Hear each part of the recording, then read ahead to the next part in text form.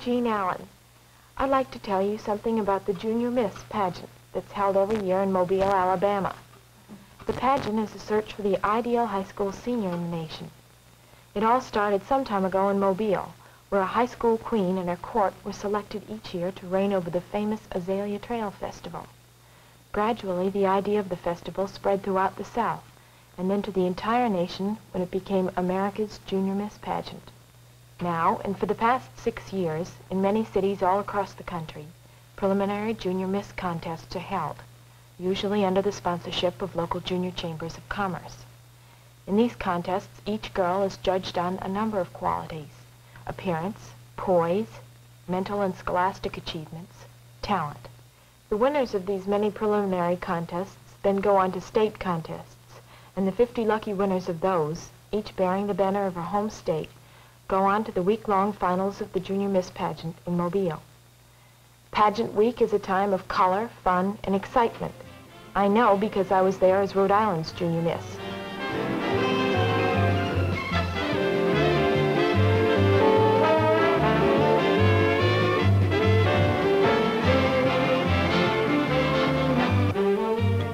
And when it all came down to the final night, 50 girls had 50 hearts beating in double time. Mine certainly was. Here's a part of the television show on the final night of the pageant. The winner is Rhode Island's Junior Miss,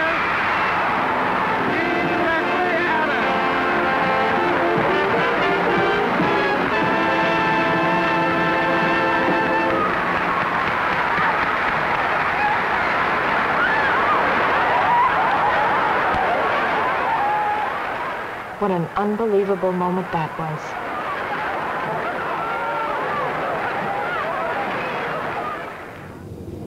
Then followed an unforgettable year as America's Junior Miss. Summertime brought trips and appearances at all kinds of events all across the country. I have a scrapbook full of pictures of the places I saw, the people I met, the things I did.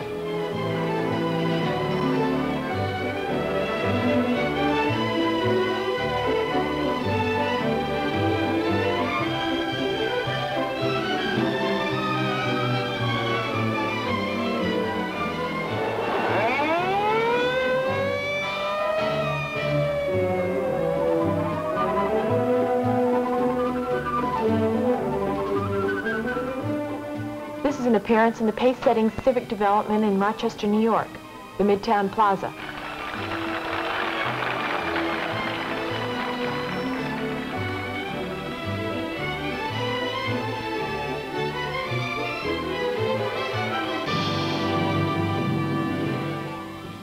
But we're not here to talk about me. We're here to show you the 1963 pageant from beginning to end. The fun, the thrills, the excitement. The day was March 9th, a pleasant, warm southern day as the first plane arrived. It seemed as if everyone in Mobile had turned out to give the visitors a big, hospitable welcome. The Azalea Queen and her court. Bands, photographers, the press and radio. Everyone was there to say hello.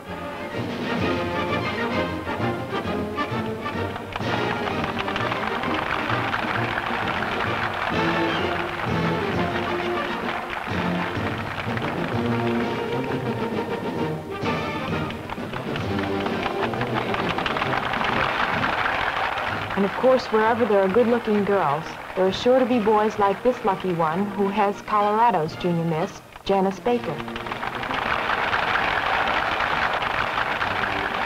For each of these girls who were arriving, it was the start of the week to which they had been pointing for ever so many months.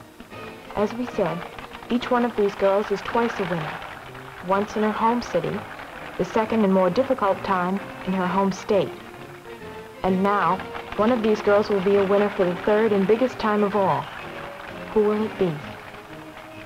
Alaska's Terry O'Neill or Idaho's Diana McDaniel?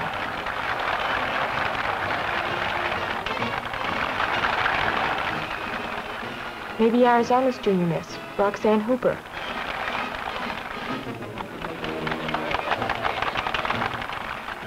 Or perhaps Kentucky's lovely Diane Sawyer. Would it be Nevada's vivacious Sheila Ann Kenworthy? We don't know who it will be. There are 50 to choose from, and they're all handsome.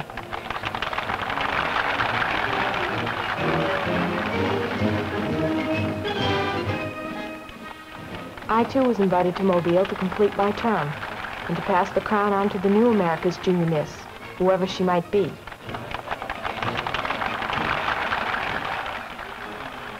But now, let's follow some of the girls. Hello. How are you? Hi.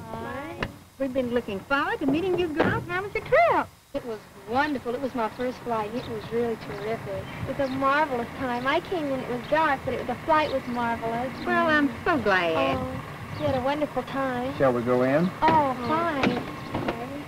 Hi, Suzanne. Diane. Hello. Welcome to Mobile. Thank you. We're so delighted to be here. Everything's just wonderful. The reception was just fabulous. Did you meet your roommate on the plane? Bedroom left. Yes, and we played a game trying to remember each name of the girls from each stage. Finally, Well, girls, come on in. Let's get started. thank you, sir. Thank you.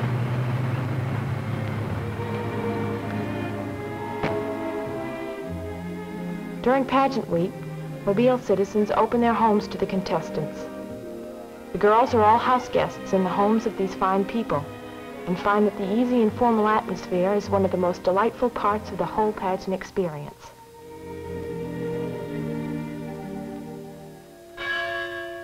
Sunday is church day. In the morning, each girl attends the service of her choice.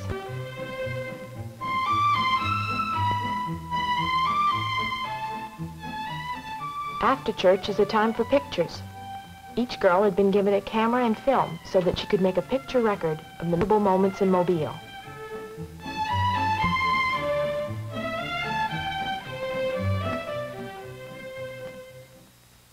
One of the most memorable was the trip to the magnificent Bellingrath Gardens, a famous sightseeing spot for all exquisite, and with the girls in their Sunday best, made ideal subjects for colored pictures. For a bonus, the Azalea Court was there in costume to complement the spectacular floral display. But now it's Monday, and the big week gets off to a rousing start with a parade.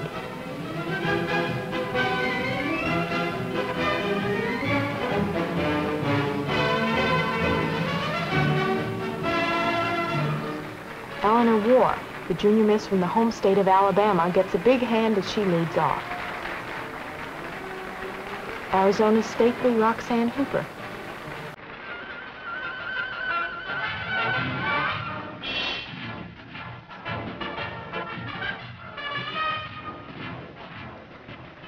Kentucky's Diane Sawyer had a touch of a cold, but happily it went away. Mississippi's Cherry Scales. Isn't she darling? Aha! Ohio's Pam Robinson is on the air.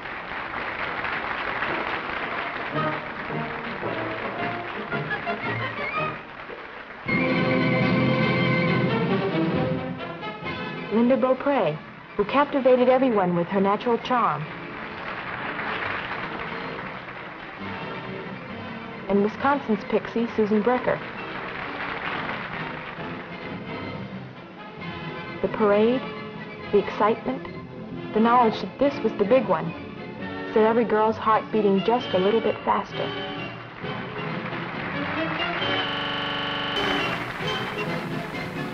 I guess I was about the only one in the parade who could relax. The first rung up the ladder is a conference with the judges. Balancing an umbrella is a good way to calm nerves while waiting. Girls are rated on personality, character, general demeanor. Let's eavesdrop. Hello, Linda. Hello. How are you today? Fine, thank you. Have you had a busy morning? Oh, you bet I have. Did you rehearse this morning? Yes, we did. We rehearsed our talent, and then we rehearsed a little bit after that. We rehearsed our formal for a while. Uh-huh. Well, you have a very interesting biography here. Thank you very much. There's so many activities and honors. How do you have time to do all these things and still have an A average? Well, I just have figured out a way. I think my father's helped me quite a bit in seeing that I'm able to get my homework done as soon as I get home from school, if I have cheerleading or whatever else I have right after that. But I make sure that I get it done beforehand. So it's really a thing of scheduling. Yes, it certainly is. Linda, I see you had a major disappointment at one time on your record here. You found a bonanza. What was that? Well, we were on a cruise the other year, and I was strolling through one of these little uninhibited islands. Uninhibited? Thinking, oh, yes, they're little islands. Uninhabited. I mean, uninhabited. Meanwhile, there was plenty of activity and plenty to do everywhere you turned. Pictures, press interviews, practice for the dance numbers. This was the part of the contest in which appearance in sportswear, posture, and coordination were the factors that would count in the scoring. What category will you be judged in tonight, Susan? I'll be judged in the physical fitness category tonight. Is that when you'll be wearing your sportswear? Yes, Bobby Brooks has provided a light blue sports outfit for us to wear, and we'll be wearing those and doing with our tennis rackets a little dance type thing. Is that what this group is doing on the stage now? Yes, this is my group up on stage, and it looks like they're having more fun singing. Jolly, Mally, Mary, Bow, Jolly, down a dream. Mally, Mally, Mary, Mary, lively down a tree. Jolly, Mally, Mary, Bow, Jolly, down a dream. Okay, girl, Mally, Mary, Mary, lively down a tree. Jolly, Mally, Mary, Bow, Jolly, down a dream. Mally, Mally, Mary. Here are some of the girls practicing for their individual talent exhibitions.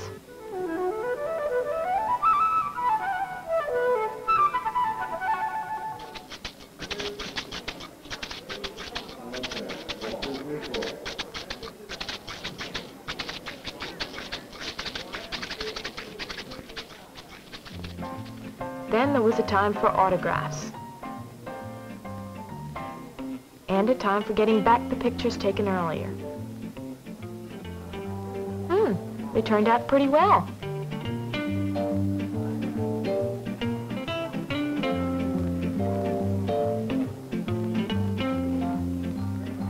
And even a time for trying on hoop skirts. But Sue, your great-grandmother wore them.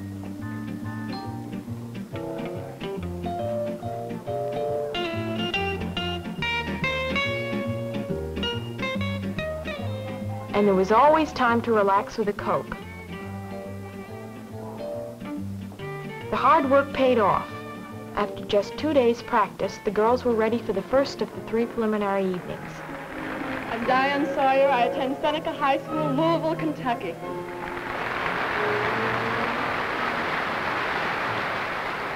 Hello, I'm Paula Crockett, and I'm a senior at Winterport High School in my hometown in Winterport, Maine.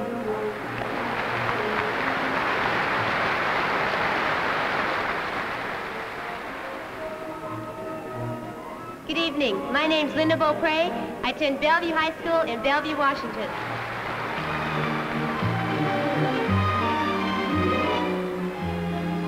Every girl here is trying to do her very best. This is the poise and appearance division, in which the judging is based on grace, grooming, carriage, and posture. Performance here counts 15% of the final score.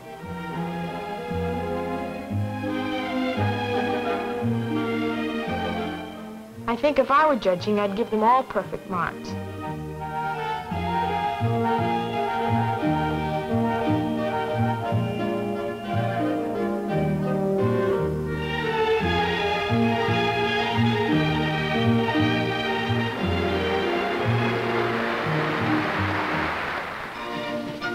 Next are the individual talent acts that count 20% of the total score.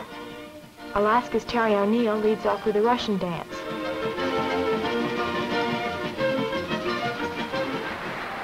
A flute solo by North Dakota's Jane Fossum.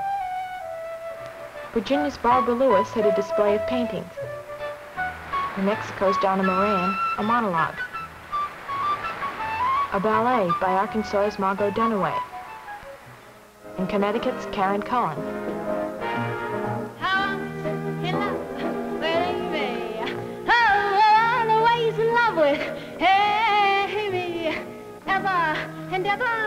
fascinated by her, sets your heart on fire to stay. Hey, once you're kissed by Amy, a tear up your list it is, Amy. But once in love with Amy, oh, always know it, Amy. Ever and ever, sweetly you'll romance her. Hard trouble is the answer, will be. 'Cause I'm a girl who likes to twirl a baton. I got plenty of confidence. If I miss a trick, I just count to 10.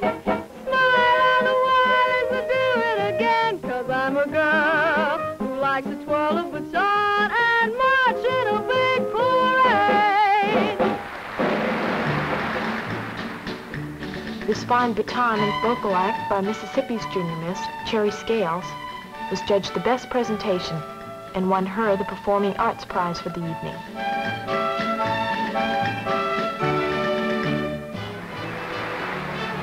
In addition to performing arts, there were also prizes for youth fitness, poise and appearance, scholastic achievement, and mental alertness. These are the 3 sets of lucky winners.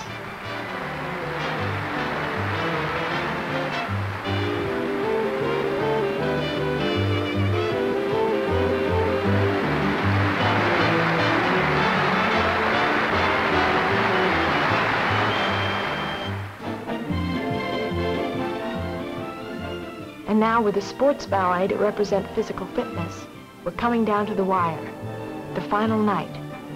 The night everyone here has been pointing toward for so long. The night that America's new Junior Miss will be named. The field has been narrowed down to 8 finalists, and tonight one of them will be touched by magic. In spite of this gay number, suspense is in the air. Around the girls, running through the audience.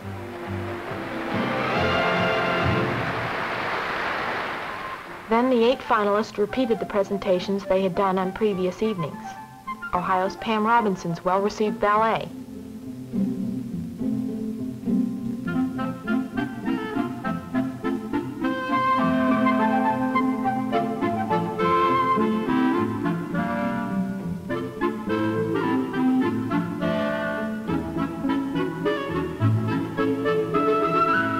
Pennsylvania's Kay Shinesky. Or better yet, read as I have the accounts of the war. The dead, the injured. Look at the pictures of the ovens at Dachau, the huge open graves filled with thousands of bodies, not just men and soldiers, but helpless children, their arms outstretched, pleading for mercy. Mothers clinging to their babies, begging not for their own. Arizona's Roxanne Hooper with an original number, Teen Day Dance.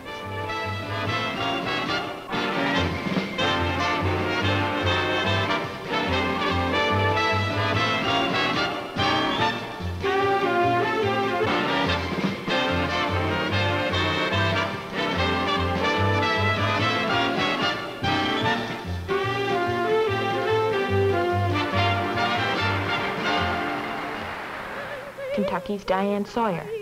On the old campground, give us a song to cheer our weary hearts, a song of home and friends we love so dear. 50 years ago, they often camped with just a valley or a river in between. 'Tis said that in the deathly stillness of the night you'd hear a call, "Say, Johnny Reb, peas, peas, peas, peas, eating goober peas. Goodness, how delicious, eating goober peas." And in retort, the Rebs would sing, "Manassas was the battleground, the field was far and wide. The Yankees thought they'd whip us out, none to Richmond ride. But when they met our Dixie boys, their danger they espied. They wheeled about for Washington, didn't wait to ride. Oh, wait for the wagon, that old Yankee wagon. Wait for the wagon and we'll all take a ride. That government of the people, by the people, for the people, shall not perish from the earth. Lord,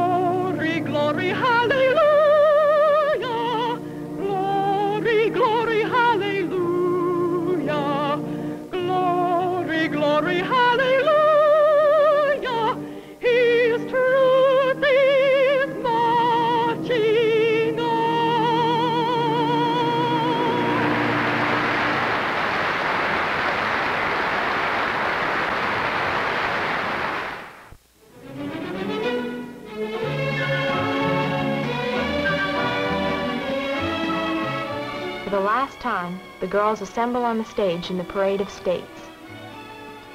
Win or lose, every one of these girls has had a wonderfully exciting, fun-filled week. I can promise you that not one of them would have missed the experience of being a part of the Junior Miss Pageant for anything. The judges are a distinguished panel of men and women prominent in their professions. An author, a composer, an actress, an editor, and a director of the President's Youth Fitness Council. They have spent uncounted hours in a careful evaluation of each girl. Their minds are made up. The only thing remaining is to announce the verdict.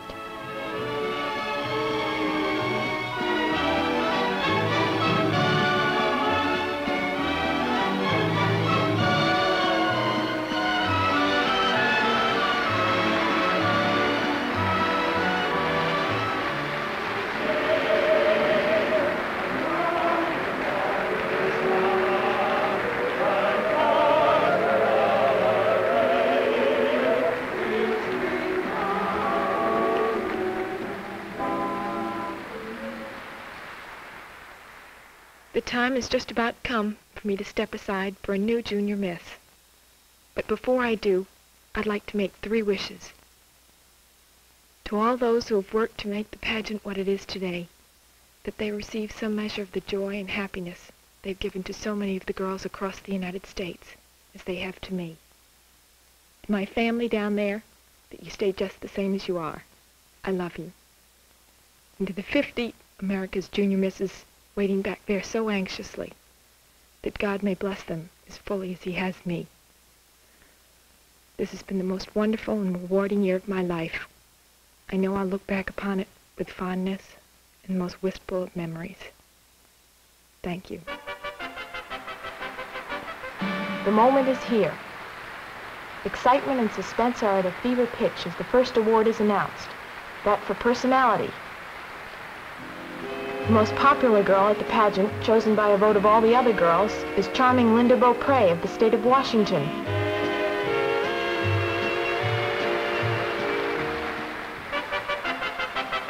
Here's the first judge's decision, the 4th runner-up, Kay Shinesky of Pennsylvania.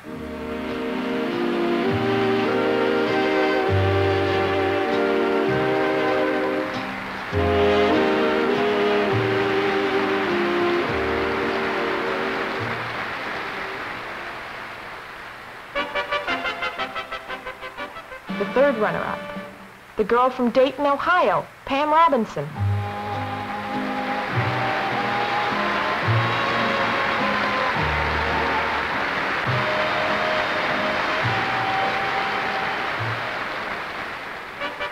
We're getting closer. The 2nd runner-up, Roxanne Hooper of Springerville, Arizona.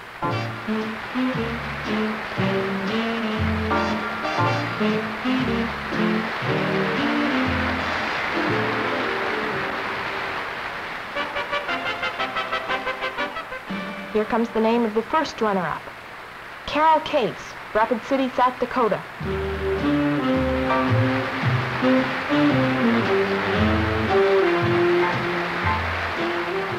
And now, the name we've all been waiting for. Ladies and gentlemen, the ideal high school senior girl in the nation, America's Junior Miss of 1963, Kentucky's Junior Miss.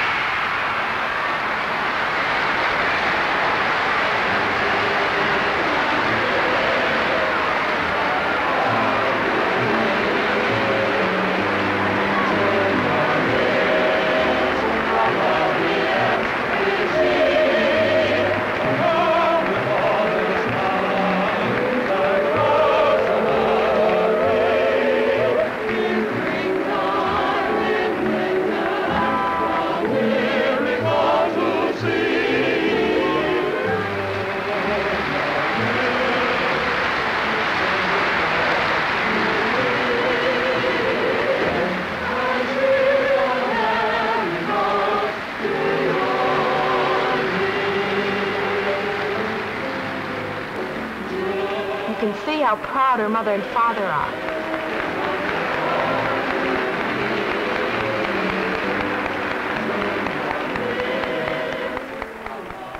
And there they are, champions all.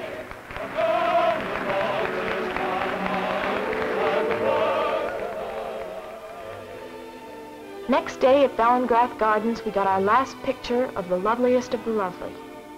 Pam Robinson, Carol Case, Roxanne Hooper, Kay Shinesky, and Diane Sawyer, America's Junior Miss for 1963.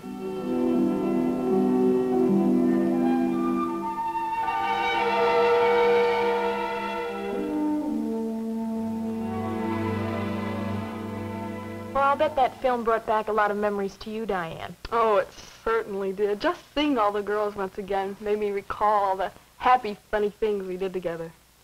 Well, Diane, I've done enough talking in this picture. Why don't I be quiet for a moment and let you have a word? Well, naturally, I'm a bit prejudiced, but for me, the Junior Miss Pageant was a thrilling and exciting adventure. Since that lucky night, I've been having a wonderful time. But seriously, if there's one thing I'd like to say today, it's this. I'm telling every girl I meet, if you're eligible, go out for the Junior Miss competition. If there's a pageant in your area, enter it. There are no strings attached to entering, and you'll never regret it. Besides the fun you've seen, there are a number of very valuable scholarships, $150,000 state and national. Jean and I both won $6,000 scholarships, and maybe our parents are blessing us. As Jean said, win or lose, it's an immensely rewarding experience.